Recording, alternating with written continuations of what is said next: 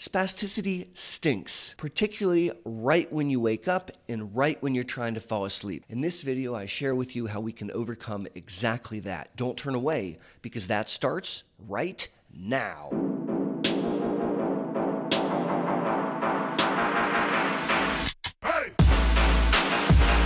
Howdy, and thanks for learning about MS with me, Boster. In this video, I'm going to be talking about the variability of spasticity. Spasticity is a super annoying symptom. It's when opposing muscle groups are arguing or not getting along. And what results is a spasm or a cramp or a Charlie horse or a limb that's really hard to bend.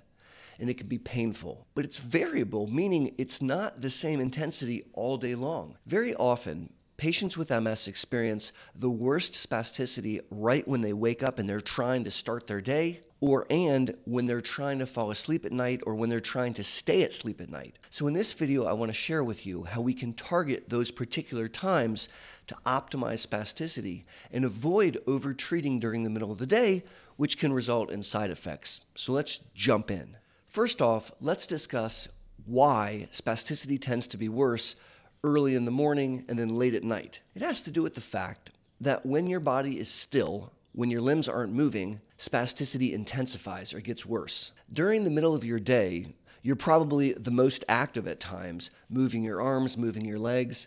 Your body is in motion, as compared to when you're sleeping at night and you're trying not to move.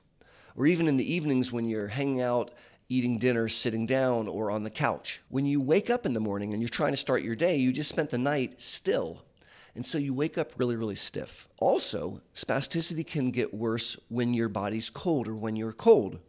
And there's a natural diurnal rhythm to the body's temperature. Oftentimes it drops down at night. If you live where I live in the Midwestern United States, it can get pretty cold here. And so sometimes just the cold ambient temperatures can intensify spasticity. With this in mind, let's talk about how we can game out optimizing spasticity early in the morning and late at night, and yet leaving the middle of the day so that we're not groggy and over-medicated. Number one is to think about hydration. Oftentimes we're dehydrated, and oftentimes we wake up dehydrated. And so trying to get some good water right when you wake up in the morning is actually a first step towards improving spasticity. If you're not drinking enough water during the day, you're probably dehydrated in the evenings. And so by upping your water game overall, you're going to see an improvement in spasticity. If you don't believe me, try it for a week and you'll be shocked at the benefits. Number two is to get your stretch on. Stretching out your muscles will help decrease spasticity for several hours. And so when you enter your bedroom at night, before you actually go to sleep, I want you to get on your bedroom floor or on your bed and stretch out. Spend 5, maybe even 10 minutes stretching out your butt, your back, your hips, your hamstrings, your quads, your calves. Really take some time holding each position for at least 30 seconds so that your muscles know exactly what you're trying to do. If you do that, you're going to decrease spasms, cramps, and stiff legs over the course of the evening when you're trying to sleep. Likewise, when you wake up in the morning and you exit your bed, before you leave your bedroom, again, I'm going to encourage you to stretch. This is going to help kickstart your day, stretching out your muscles and decreasing spasticity as you go through your early morning daily activities. Number three is to poop. If you are really constipated and essentially full of stool, you're going to ramp up your spasticity.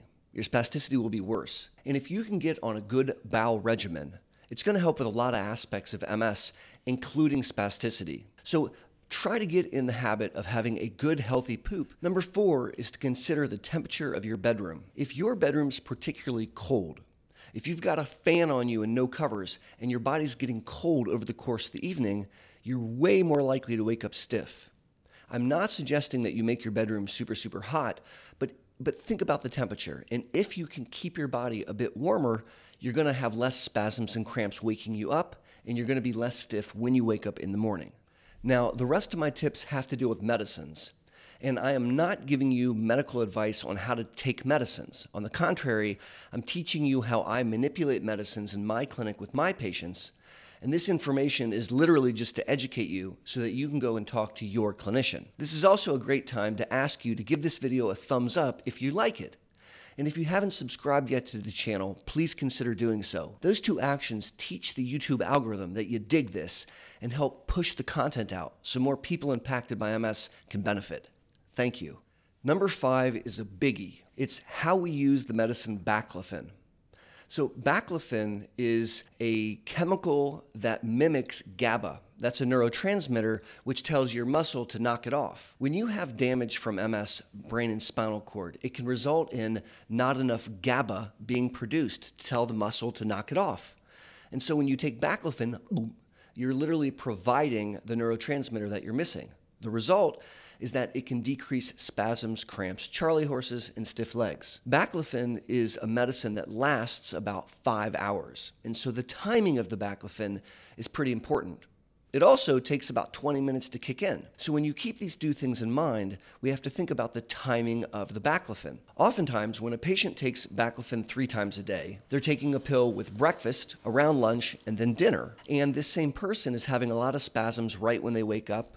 They're really stiff and cramping when they're trying to go to sleep. Now, think about the Baclofen. If you're waking up at 6 and taking your medicines at 7 or 8, there is no Baclofen on board the whole morning when you're trying to get through your morning routine. If you're taking your last Baclofen at 6 or 7 at night and you're going to bed at 11 or 12, there's no Baclofen in your body the whole time you're trying to sleep because it's wearing off. The timing isn't right. And so if we look at that first dose of Baclofen and we scoot it really early, things change.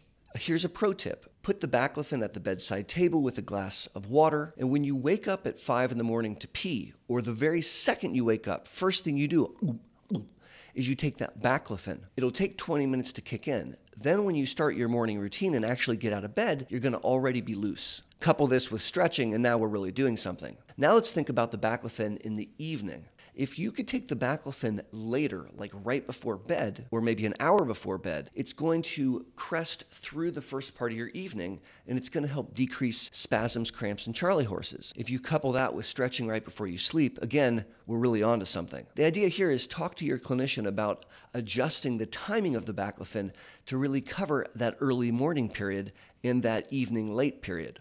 Number 6 has to deal with a specific tip for the evening. Spasticity is oftentimes the worst in the evening and when we're trying to sleep. And sometimes Baclofen isn't enough.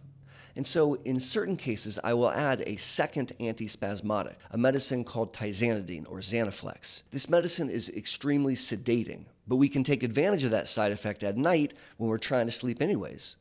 And it specifically helps with cramps and spasms. So in some cases, we can augment the benefits of the Baclofen by adding in a low dose of Xanaflex, and together that's going to get us through the evening without spasms, cramps, etc. Tip number 7 is Botox.